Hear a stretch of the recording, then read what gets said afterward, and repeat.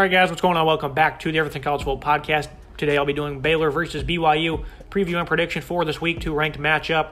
BYU 3-point favorites, 53.5 is the over-under. 10:30 p.m. Eastern Time, late kickoff for this one on ESPN from LaVell Edwards Stadium in Provo. Series history, Baylor leads 2-1, winning last year 38-24. Looking at the Bears offense, how will Blake Shapen perform in this hostile profile environment is a big thing to watch. He's showcased great poise, great command.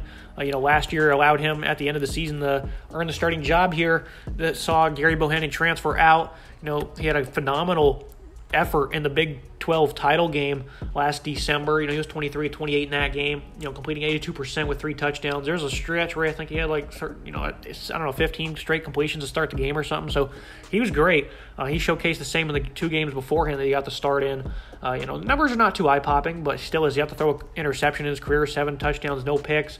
He had 200-plus yards in the debut as well, 214 last week, completing 85%. He also ran for a touchdown. So Blake Shapen, he's got a lot of nice raw characteristics. He's kind of undersized, though. It says 6 foot, 200 pounds.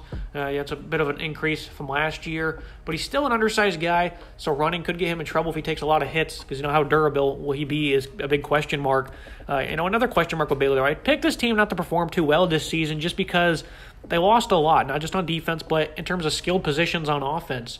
Look at running back Tate McWilliams. He's the presumable starter, but how much daylight will he have against a pretty good Baylor front? Now, pretty good BYU front, rather. Baylor last year had a great effort against the Cougars in the trenches, and they get back 4 starters here on an offensive line. It's phenomenal. Jacob Gall, Grant Miller, Connor Galvin at left tackle. Those guys are leading the way. Those guys are really good, and that's going to be a staple of this football team this season. They're phenomenal in the trenches this season. Tate McWilliams, though, he split carries last year. Guys like Richard Reese, and then Kawhi Jones. Everyone got a little bit of work. McWilliams did lead the team with 12 rushes, but he had 45 yards, was 4th on the team. So I want to see some more efficiency. Of course, it's just week 1 against the FCS school. Not too worried. We're trying to get everybody involved. Craig Williams as well. So we're going to see who that number 2 back will be. Plenty of guys that could emerge here for that role, but they'll be running behind a phenomenal offensive line all season long, especially in this game. One big thing I want to see is, Monterey Willie Baldwin. What his versatility will do for this football team. It was something I circled in the preseason. This is a guy that's very talented. He had 2 carries for 46 yards and a touchdown, and he also led the team in receiving with 4 guys for 84 yards and another score. After that, though, not many proven commodities in the receiving corps. You'd expect Baldwin to have a big-time season, get a lot of usage. Hal Presley, Jalen Ellis. Those are some guys that got involved last week. Drake Dabney at tight end. Ben Sims is a veteran as well. So that's going to be a big issue this season, though. They don't really have the depth or the proven commodities or exactly the talent outside of Baldwin, at least at this moment in time, because you have to see who's going to step up. This is going to be a big game for them because they're playing secondary. It's getting a lot of veterans back, and they're going to be looking for some payback after last year's game where they didn't play the best.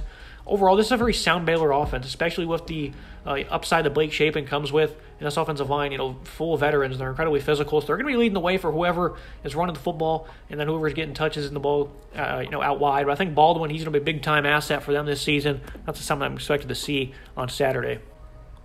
Looking at the BYU offense, Jaron Hall, he leads the way as a dual-threat quarterback who is a good, smart downfield passer. A lot of clean pockets for him last year.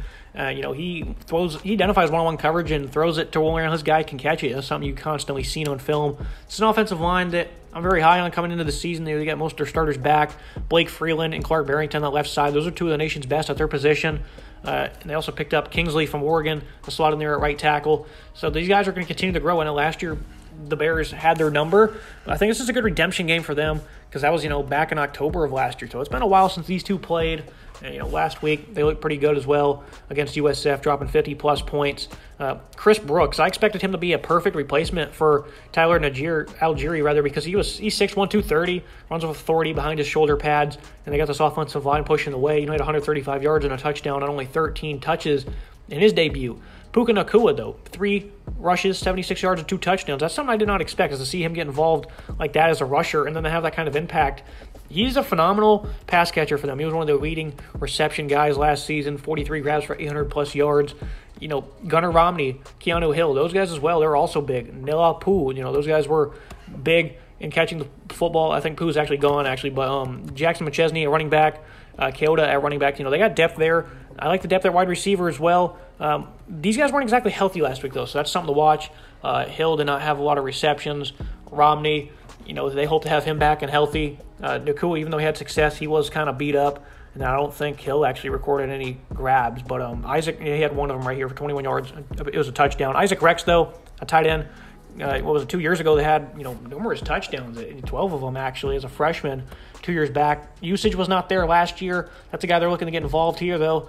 6'6", 250, a red zone target. He could be a chain mover for them. They just got to be willing to use him. I like this offense all around. They have good guys at skilled positions. They got the depth. They got a good quarterback I'm very high on. I very much so enjoy watching Jaron Hall. And I like the left side of that offensive line altogether. I think it's a very well put together unit for this BYU football team. And we'll see what happens. Kalani Sitake's group, these guys are going to have to lead the way. But more importantly, the defense will have to step up. We'll get to them in a minute. But first, the Bears. Dave Aranda's unit loses a lot coming into this season, though they're still pretty dominant in the trenches. I picked up Jackson Player from Tulsa, a guy with double-figure tackles for loss. See Ika's mixed in with him. They have a dominant presence at nose tackle. I don't exactly know what the game plan is going to be to get both of them on the field because, it's too hard to keep one of them off. But regardless, even if they're rotating, they're going to have two dominant forces here. And Player, he stepped up with 1.5 tackles for loss in his debut. Ika, this is a guy who gets his hands up to knock down passes, but more importantly, he's just a force in the middle, being 6'4", 350, kind of a Vita Vea type player. Of course, that's a bit of an exaggeration, but that's a kind of style he brings to the table. So I love the interior there. Gabe Hall, he's a veteran edge rusher for them. He had half a sack last week. This is not too much of a defense that has a lot of experience, though. Cole Maxwell, he's a senior, along with TJ Franklin coming off the edge. So they have some experience there. And then in the middle, Matt Jones was a breakout player for them a season ago. I like Dylan Doyle as well. He's been the leading tackler, it seems like, each of his years here in Baylor, at Waco. He's a senior now. The secondary is the biggest concern for me because they lost a lot of athleticism to the draft. Same goes for at wide receiver, too. They lost a lot of speed, a lot of talent.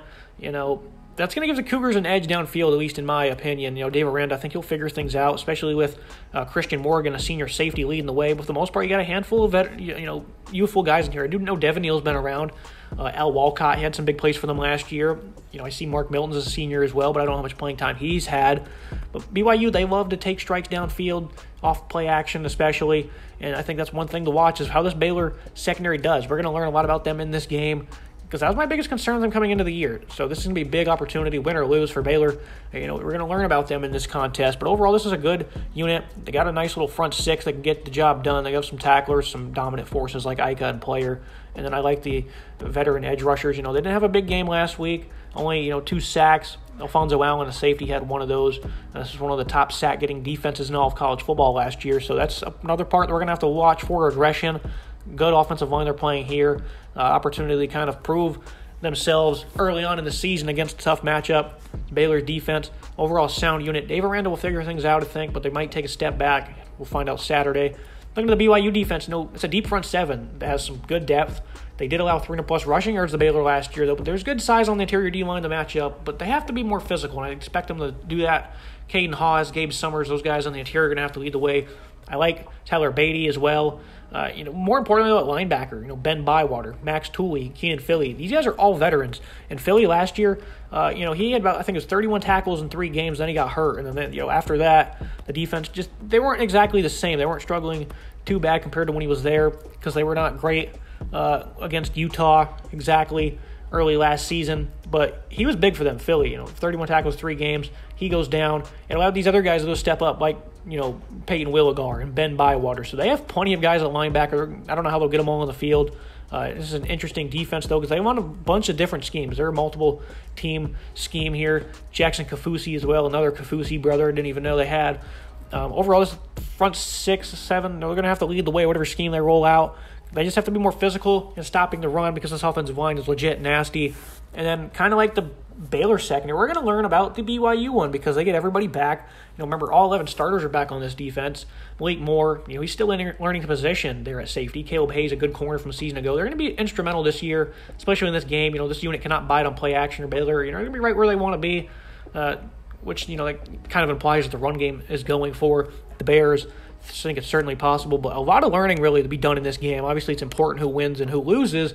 I think for me, the biggest thing I'm watching is just both of these teams' defenses and how the offensive lines look. It leads us to team comparisons. Quarterback, I'm going to give Jaron Hall the edge for the Cougars. Last year he played more and he looked better. Chapin, he's pretty impressive so far in the small sample size. He'll eventually catch up, I say, but Hall right now, a good dual threat guy. At running back, I like Chris Brooks and the depth for BYU, but Baylor, Tate McWilliams, Craig Williams, those guys have some pretty impressive talent that no one's really heard of. They're waiting to get unleashed. The pass catchers, outside of Baldwin, I'm not really sure who to trust for Baylor and BYU. I listed off a handful of guys that are going to get involved and make an impact. They get 3 of the top 4 pass catchers back from a season ago, and that doesn't count Isaac Rex, who's been productive in the past. Offensive line, I don't think BYU's too far behind, but Baylor, they're one of the nation's best.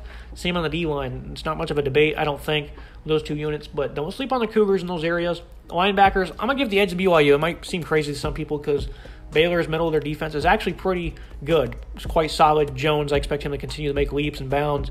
While Doyle, he's been, forever a good tackler of theirs, a good producer for them. He's a versatile player that does a lot, but, he had 10 tackles for loss last year. But overall, BYU, they had guys step up in the middle of their defense last year. While Philly was down, he's now back. They have some great depth, great starters. So I just think the linebackers, they have more players that are going to get involved in that area. I'm going to call the secondary even. Baylor, obviously, last year was one of the nation's top secondaries, as I kind of anticipated they would be. But again, they're kind of take a step back, I imagine, with the lack of athleticism from a season ago. So I'm going to call this even. BYU, they were not very good against the pass last year, or the run. This defense kind of struggled in multiple areas. But they do have those senior leaders coming back. I like Hayes and Moore. So I'm going to call it even, and we'll see at the end of the game who steps out and emerges as the better one. Final thoughts and the prediction on this one. The keys to the game for Baylor, prove the losses in the secondary don't matter versus a tough passing attack. I've been harping on it the whole podcast, feels like. And then utilize Monterey Baldwin, that athletic pass catcher that gets involved as a runner as well. He's versatile, and you want to utilize that as much as possible, especially since the depth is not great at the position. BYU, control the line of scrimmage much better than a season ago. That's really where it's going to start and end because they just got, demolished in that area by Baylor. It's possible it happens again because I think Baylor, if anything, got better in the trenches than they were a season ago. But I think BYU did as well. Being at home here, I'm going to pick them to win 23-17, a low-scoring contest, kind of like the Vegas total implies. Whatever team can control the line of scrimmage better, really. I mean, that's, of course, a big key in every single game, but this one more importantly so.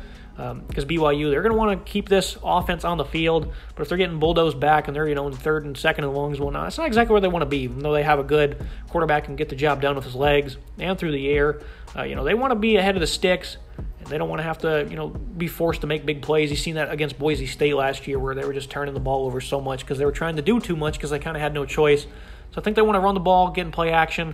Those clean pockets is where Hall really thrives downfield. So we'll see what happens in this game. Should be a fun one late on ESPN. Hopefully you stay up to watch it. I'm going to take the Cougars to win by 6 over the defending Big 12 champions. That's going to be it for today's episode, guys. Make sure you like, comment, subscribe. See you next time.